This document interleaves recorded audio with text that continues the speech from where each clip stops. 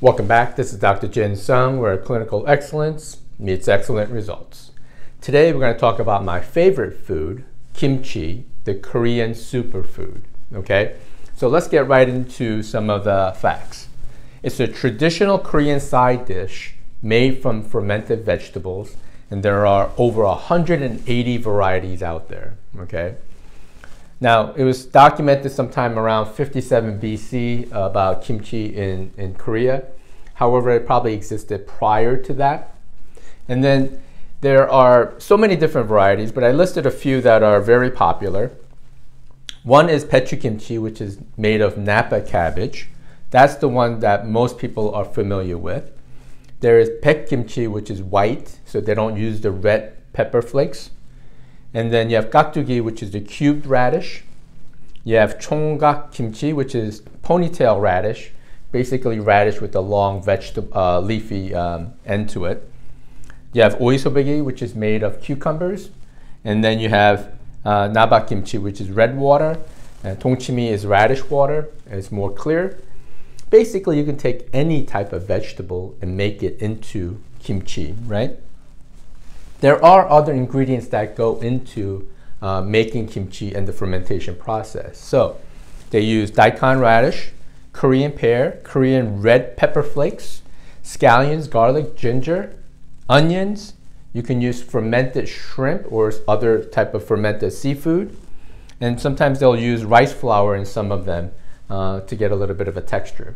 So there are different ways to make kimchi.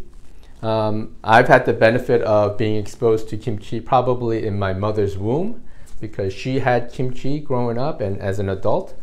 Therefore, I benefited from her gut flora when I was born and then benefited from kimchi throughout my lifetime, right? So I've had that benefit.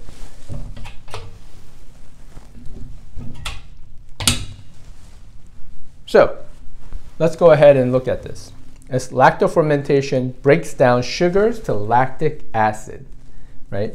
Basically, the lactic acid is what gives you that sour taste of kimchi, okay? It takes about 2 to 7 days to ferment at room temperature. So you can, let's say, make kimchi at home, and you can taste the kimchi to get the right flavor or texture or sourness to it before you put it into the refrigerator. So sometimes at higher temperatures where it's kind of warm out, it can ferment a little bit faster. Or if you can put it in the refrigerator earlier on, it will ferment slower. All right? Why doesn't pathogenic bacteria grow in kimchi? One, it's the pH. The lactic acid decreases the pH, therefore a pathogenic bacteria has a hard time growing in there. You have also salt and pepper, red pepper flakes in there, which inhibits the bacterial overgrowth. The strong odor, right? Where does that come from? It's the sulfur compounds from garlic and ginger, right? So you have this benefit of kimchi and fermentation, but it has a very strong odor because of the sulfur. That benefit of that is that it impacts the liver. Sulfur is very good for liver detoxification, so therefore it has a benefit to that smell that you have. So I remember growing up as a kid, I would invite some friends over and I would open up that refrigerator and my friends would smell that kimchi and they're like, oh my goodness, what is that, right? And I was a little embarrassed probably growing up, when a friend said that, but realizing later on that there's so many benefits to kimchi and how it improves our health, the embarrassment goes away, right? So benefits. Obesity, weight loss, right? The reason is it's very low in calories, it's very nutrient dense, and it supports gut health. There's a lot of lactobacilli probiotics in there. Therefore, it helps gut flora and overall gut health. High in ABC, which is beta carotene, vitamin Bs, vitamin C. It has a lot of minerals, amino acids, calcium, vitamin K, iron, as well as antioxidant properties to kimchi. Number 3, it has a lot of cruciferous vegetables, increase in capsaicin, which will help also with pain, allicin, which is from garlic, flavonoids, and here's one, glucosinolates, which is anti-cancer, right? So there's a lot of benefits to this. Improved digestion.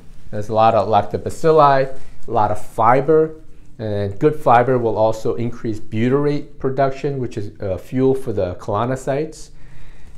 Also has anti-aging properties because of the high anti-inflammatory effects, antioxidant effects, as well as high flavonoids. Also, it boosts the immune system, right? Because there's a lot of probiotics as well as fiber. And the GI tract holds about 80% of your immune system. So if you could improve gut function by having kimchi or other fermented foods, you can certainly improve your immune function, right? It also decreases cholesterol because of the binding capacity of fiber. And then it's also anti-inflammatory because of things like capsaicin as well as allicin, which is from garlic. So it has so many wide varieties, right? Even to this day, I have the pleasure of having kimchi every day because my wife actually makes it at home. She makes a variety of different kimchi that we eat throughout the year, and we benefit, and my kids benefit from eating kimchi on a daily basis. So if you've never tried it, I would suggest then going ahead and trying this. In the old days, they used to make this in large batches. They call it kimjang, right? They used to have these big clay pots and bury it into the ground, and they would make kimchi and put it in there. So in the winter time, it won't freeze, and in the summertime, it stays cool. So they had, large batches of kimchi made yearly that they can eat throughout the year, really. But these days, you could have refrigeration, so you can ferment it for maybe 3 to 5 days or 7 days, and then refrigerate it. Therefore, you can have the benefits of all the flavors and probiotics and all the health benefits of kimchi. So if you've never tried it, really go ahead and try it. My name is Dr. Jin Sung, where clinical excellence meets excellent results. And we'll see you guys next week on the healthy side. Have an awesome day.